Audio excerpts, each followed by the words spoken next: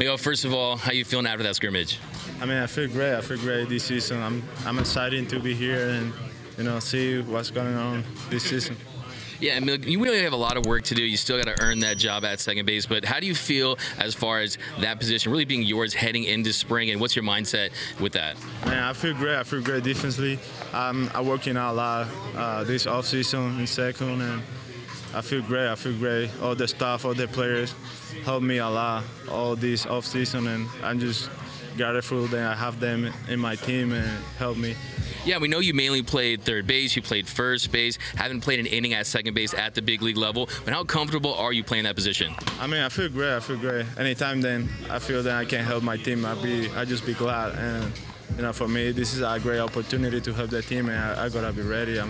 I want to be there to help my team. Yeah, and I just got done talking to Miguel Rojas, and we talked about how he worked with you back in Miami. What did you learn from him? What did you pick his brain with? Just what has he taught you playing defense? I mean, he helped me a lot. We was talking about my glove position, how I have to move my legs, all my, everything. We work a lot, and I'm just glad and the way he helped me every day, and I'm just a lucky guy, and I'm just grateful with him.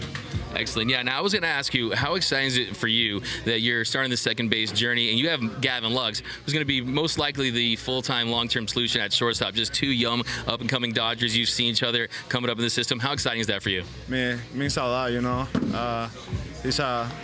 I got a great relationship with Gavin, and, he's helped me too a lot, Besides, he's a young player too. We was talking about our first year too, and he helped me, and we just having a great time. Yeah, and how long do you think it's going to take? We got Diego Cartaya, and I asked Cartaya, I said, hey, is Miggy going to be a star? He said 100%. I bet on him. What are your thoughts on Cartaya? I mean, he's my brother. He's my brother right here. I mean, I'm just happy that he be here too in the camp, and hopefully he be in the bigs too soon.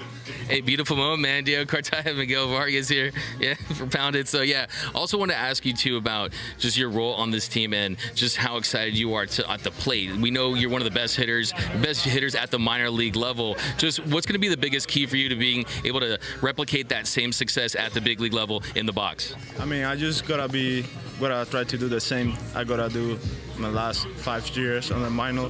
I know, big league, the big leagues, a lot of talent, a lot of great, pitchers in there, and I know I have a lot of guys here, and all the staff help me too, and I'm just happy, and I'm just ready for it. Yeah, and last question I want to ask you is, your father, a legend in Cuba. I want to know, what is the biggest piece of advice that he's given you as a player? I mean, he always told me about be ready, whatever the situation is. Trying to be ready before the game, before any situation, and for me that's the key. Every time then something happens, I just try to be ready for it, and that's the mindset he brings to me, and I'm just glad to have him as my dad. All right, thanks a lot, Miguel. Thank you.